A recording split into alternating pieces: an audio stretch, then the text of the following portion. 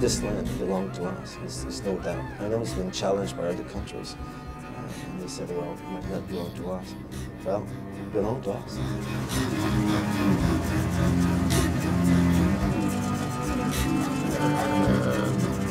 One thing I want you to remind you, safety, safety, safety. We're all gonna leave together, so we're all gonna come back. All fingers, all ears, and my nose too. Okay?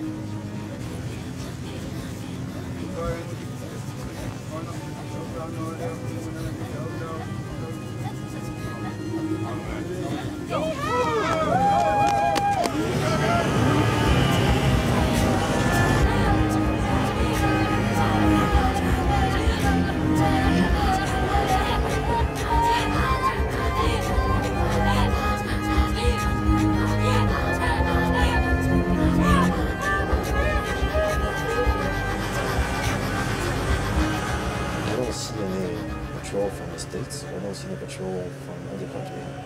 So it's no doubt in my mind, this is us.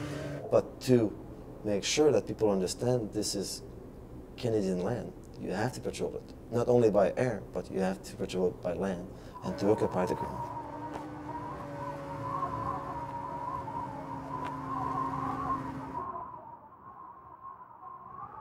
This patrol consists of 6 regular soldiers and 18 Canadian Rangers, who are reserve volunteers. Most of the Rangers are Inuit.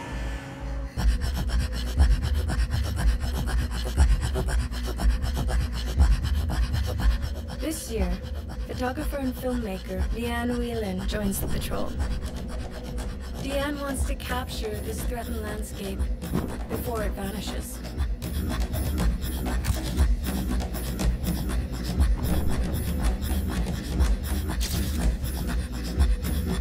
She has to earn her place on the mission as an active member of the team. On the job in the Arctic! No. Yeehaw!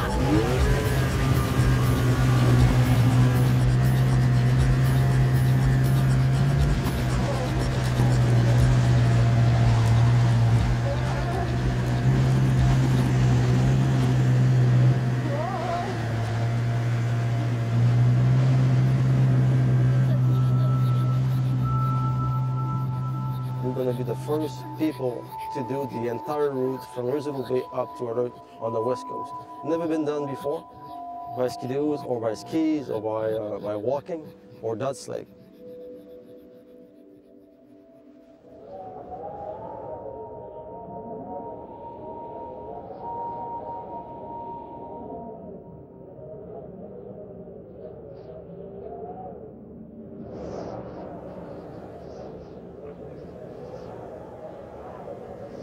The landscape surprises Deanne. The north is not flat. It is a rippling desert of ice shards. Each team member must haul a komatik, a sled that can weigh up to 2,000 pounds.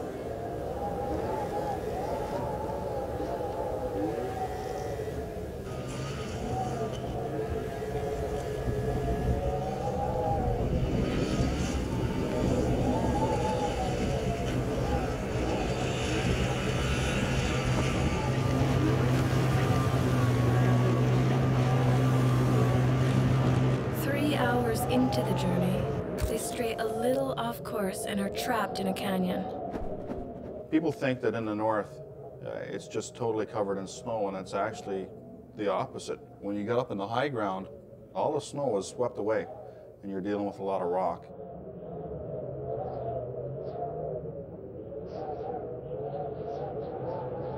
8 of the Cometix break. The team spends 2 hours of precious daylight fixing them.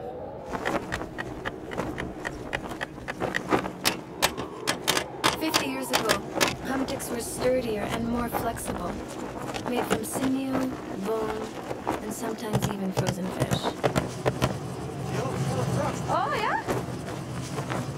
Give me the camera so I can tell. Still running. Just keep pointing it at me.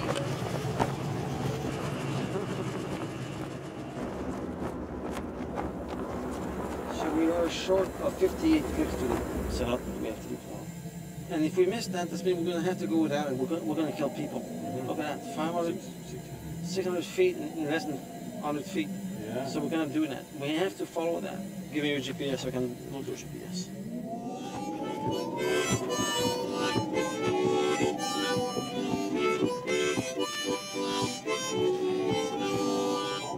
I was born and raised in an igloo.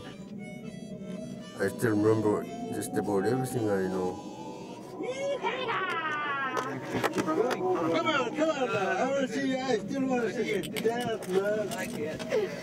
Come on now. Just show me just a little bit. Okay, you ready? You need a better spoon then.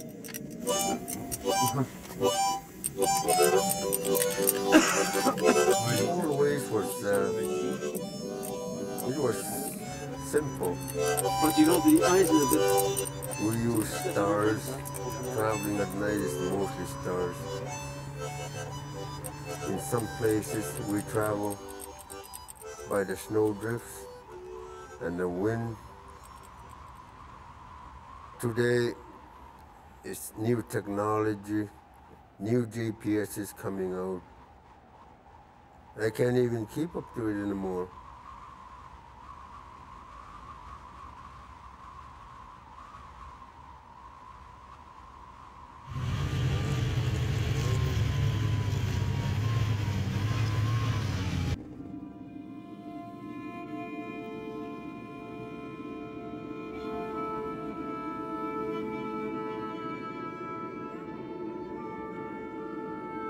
The Inuit Rangers search for life-giving blue ice. Bleached of all salt, the blue ice provides water for cooking and drinking.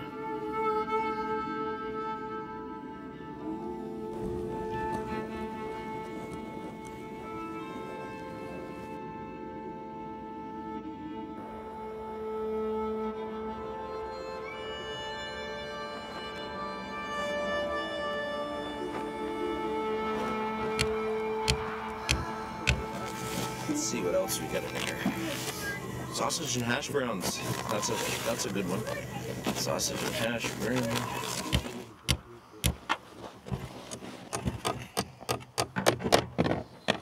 Just get a little piece of that, Joe. Best tasting animal. What's called?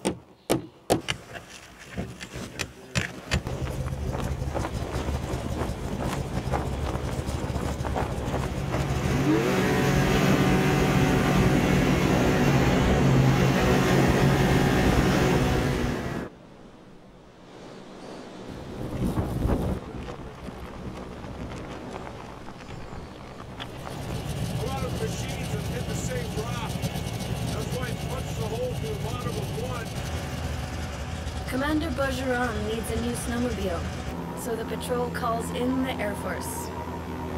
Our job is to drop the fuel and rations and whatever parts they may need, and also medevac standby if somebody's injured or hurt, whatever.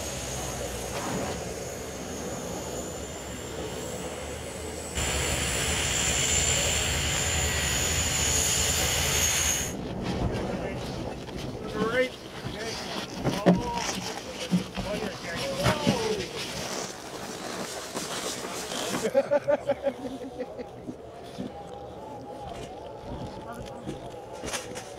went a little bit off course. Can you tell them about going off course a little bit? No. I'm busy. I got it over. We are losing time right now. It's we're 1 day behind. We're gonna catch up. We're gonna try to push today. It's too bad, but it's part of the game. 20 minutes! We need 20 minutes!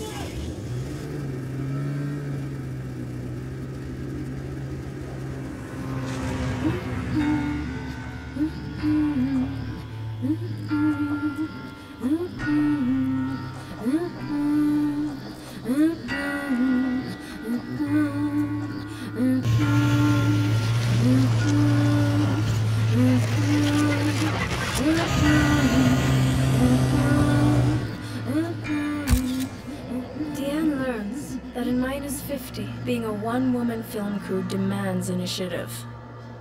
Technology needs batteries, and they freeze in the cold. She unplugged my phone. Look at it. She unplugged my phone. So if we have an accident tomorrow, we cannot call the plane, but we can show the movie. It was a group decision. Was it? Oh, it was all her. She did.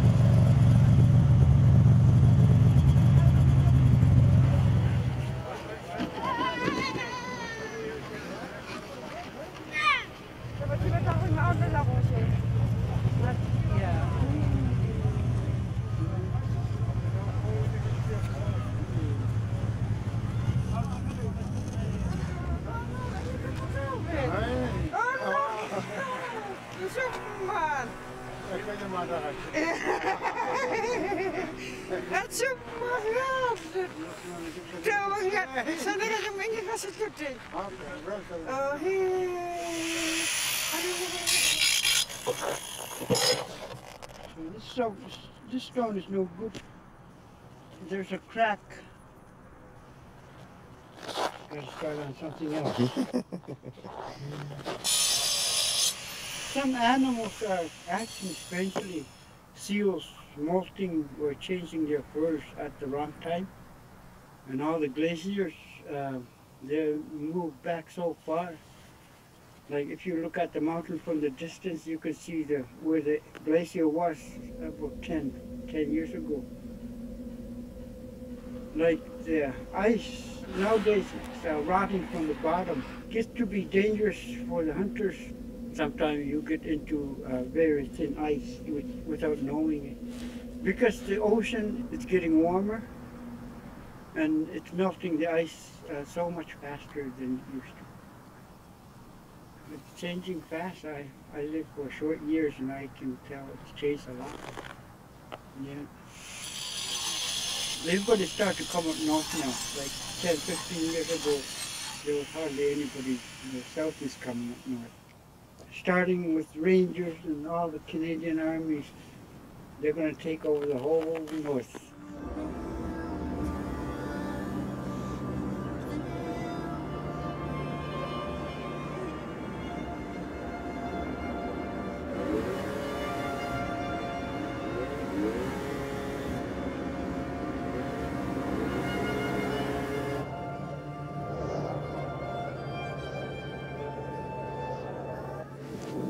Looking at it on the map, I thought, how are they going to get over these things? They must have to go way around. Didn't think they'd go right up and over top.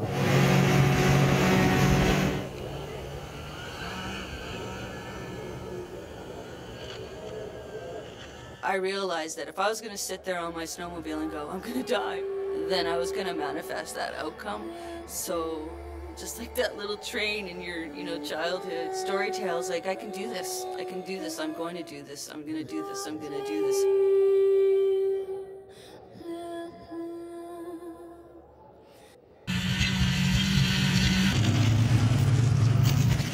What a beautiful country, yeah? Oh, yeah.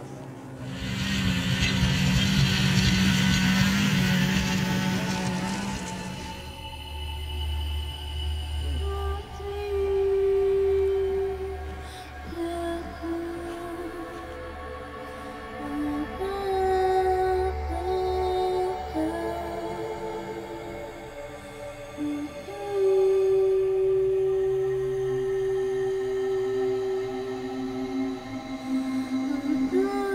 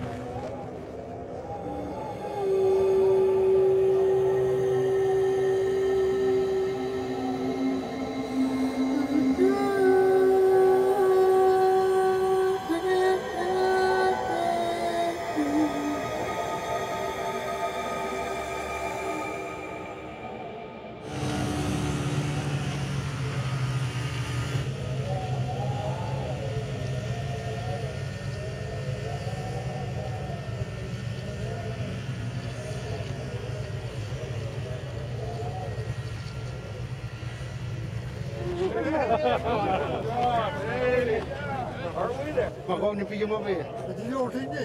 Magkong. Ada yung mi. Magkong na piyo. Yan ni.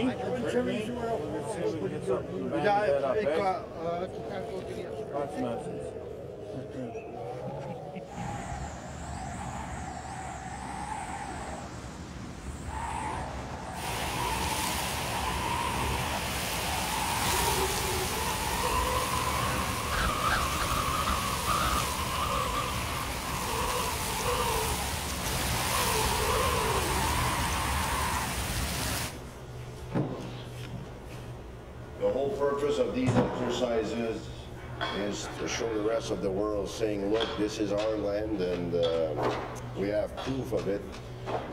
Like this plaque, the flagpole and the base will be left there and people will be able to see that we're basically where Canada starts. 24 started out. Only 8 will push on to plant the flag on the tip of Canada's most northern coastline. Deanne will record the mission. Alan is the scout. Paul is the expert in traditional knowledge. Doug, a history buff, hopes to find the cairn built by Robert Peary, who claimed he was the first to reach the North Pole. Derek is in charge of communications. Lazarus can repair any comatic under any conditions. Roger, the best mechanic in the high Arctic. And Chris is the leader. Excited for sure, but worried in the same times. The safety of my men come first, and we will never sacrifice that for the mission. If it's not, we're not in a war here. We're not fighting bullets, enemies. We are fighting the elements, and we want to make sure that we complete that in one piece.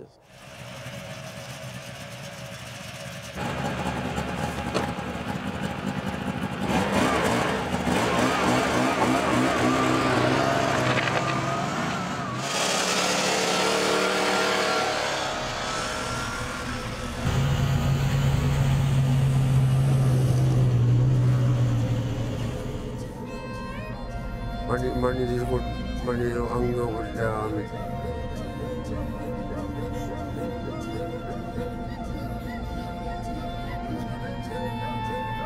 20 minutes na kumakagahan dani. Ang daan ako ni. Tingin kayo tiniyak pagkidani. Ngayon kaya Manilo ang nakayugan.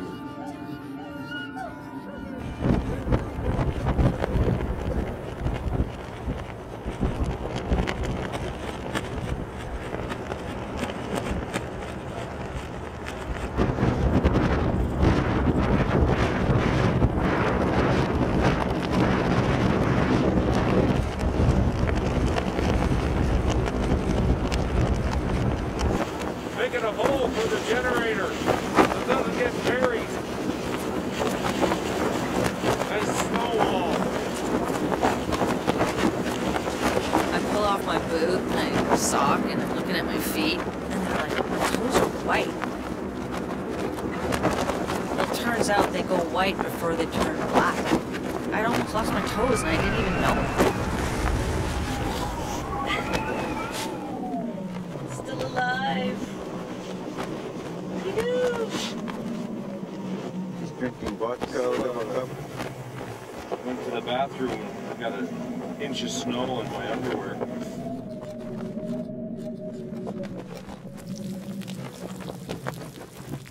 You got no signal. Ah. I helped my wife sew Christmas carcass covers. We're gonna get back and That's we're what's gonna see killing Inuit men Because every time we cook, have- sew, and you're gonna get busloads of women from the south coming up trying to find an Inuit man to get married to there, Alan. Good luck.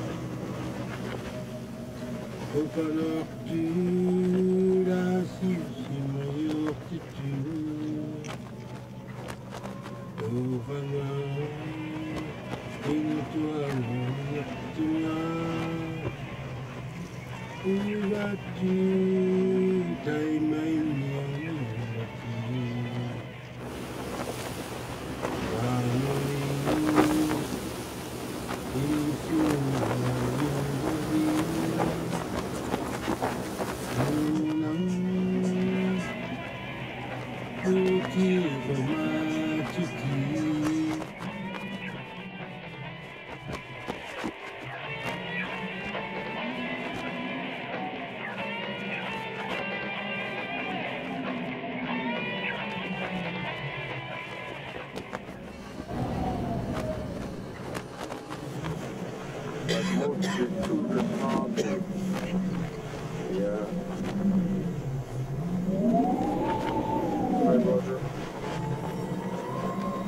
The head person.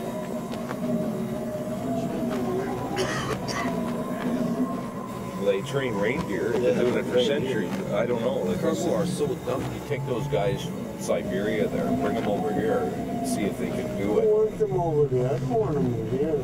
No, but to see if you could train. You can train my own, right? Yes. Yeah. People from down south trying to tell me what to do. You gotta tell them that, you know. We are a free country.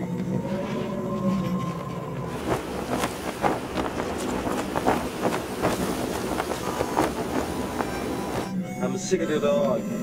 Yeah, me too.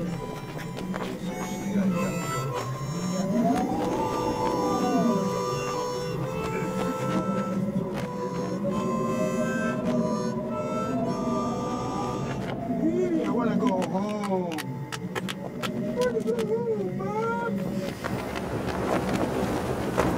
Thought we were in a snowstorm, and then I learned that the Arctic only gets 4 millimeters of snow a year. It's actually a desert. The storm is just blowing the same snow over and over and over again.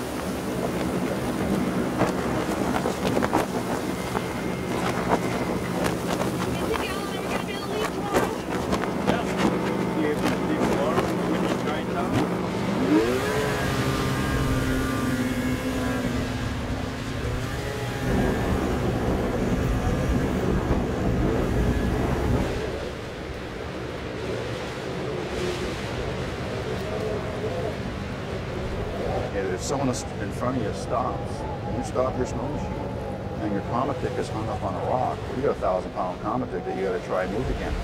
So then it just becomes a nightmare every time once one guy stops and you got to try and get everybody moving again. Very difficult.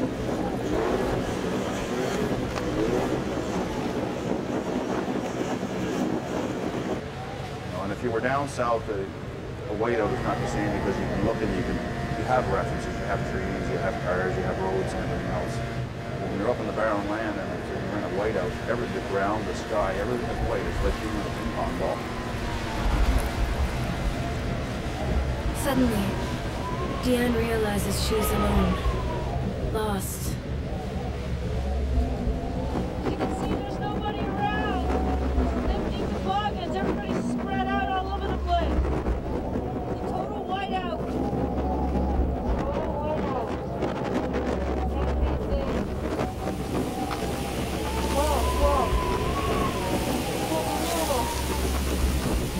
Unbelievable.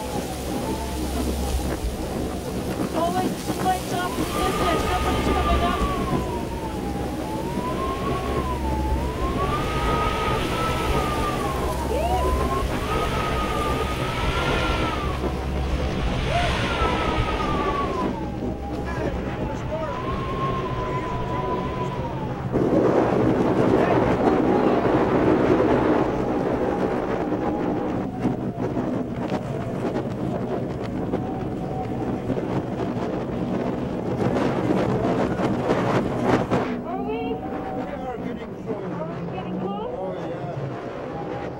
For us, we've been out there in our young days, so we can manage to do what we want to do out there.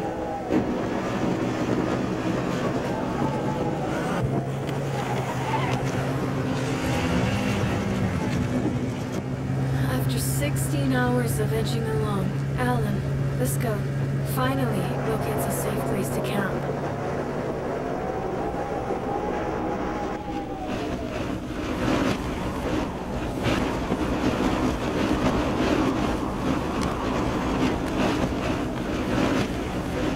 We almost killed people, so we have to stop. But we don't see the snow on the ground. because the snow and everything, huh? We are in a tight spot right now. It's not because of poor planning, it's because of poor weather. The plane flew or else could not land. We got 1.5 boxes of breakfast. The delays have cut into their supplies. We are low on naphtha, and we are low on kilo and ration. The team cannot survive unless a plane brings early relief. So the plane does fall tomorrow morning is weather permit, and if the plane sees off in the ice, and if the ice permit, they will land.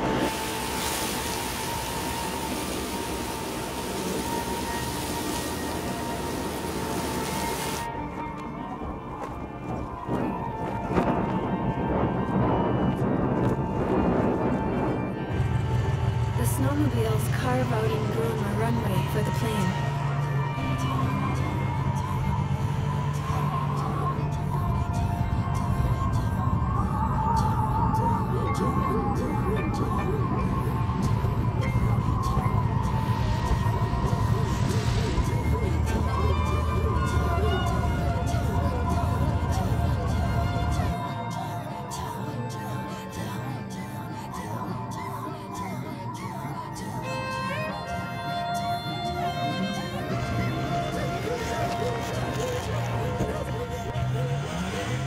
The team wrestles skidoos over bumpy terrain, struggling to keep an even drag on the heavy, slithering hummocks. Watch out, just get ready to go.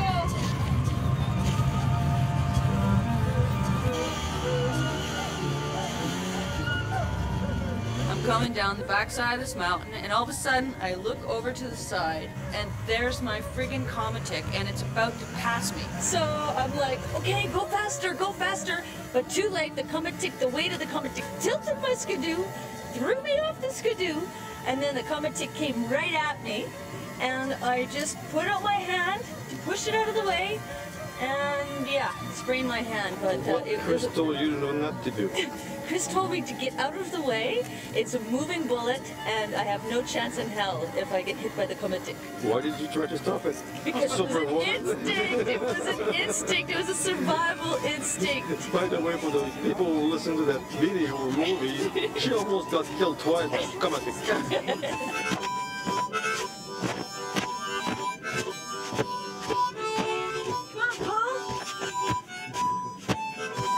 Come on, guys, yeah. Yeah, come on. What's going on? Yeehaw!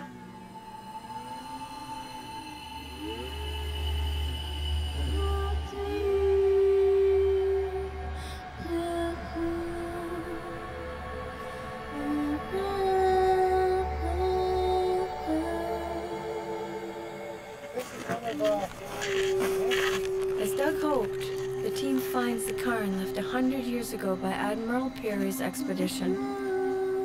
It's even got the mileage on there. The north faces to the North Pole. North Pole for 100 miles that way.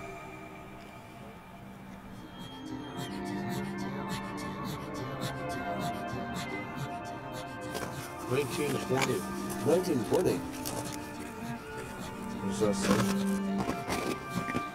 Explorers since Peary, who reached the memorial, like to leave messages for those who follow. And we'll leave that in the ammo box with all the rest of the messages that people left when they drove through that point. So I'd like to read it back. 1 Canadian Rangers Patrol Group left Resolute Bay on the 24th of March with 3 patrols of 8 men each. Our patrol number 1, for the first time in history, drove with skidoos from Resolute Bay up to Wortham Island. The elastic belonged to my daughter, so people can retrieve this. The driving conditions were good to extremely bad, but it was a good trip. But it was a great trip with a good team. Lucky us. All signed by members of the patrol.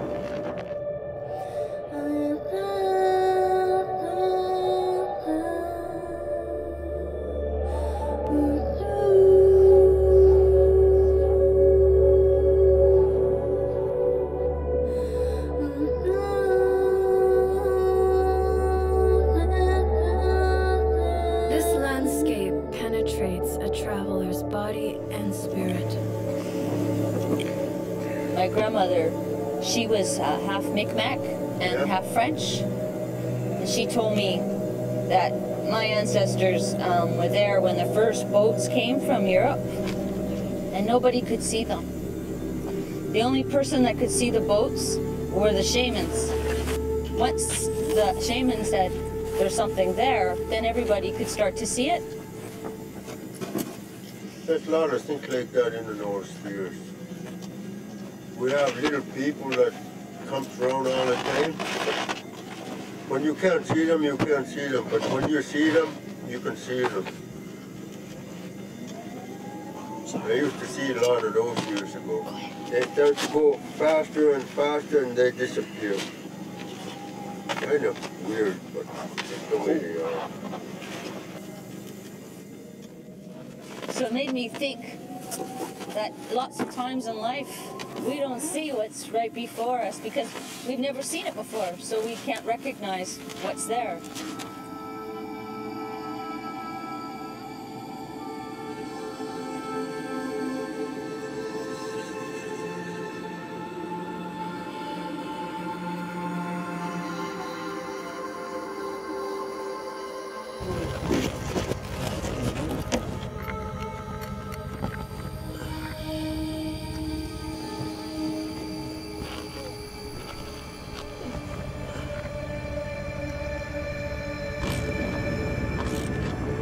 See what it looked like 5 years from now, maybe it'll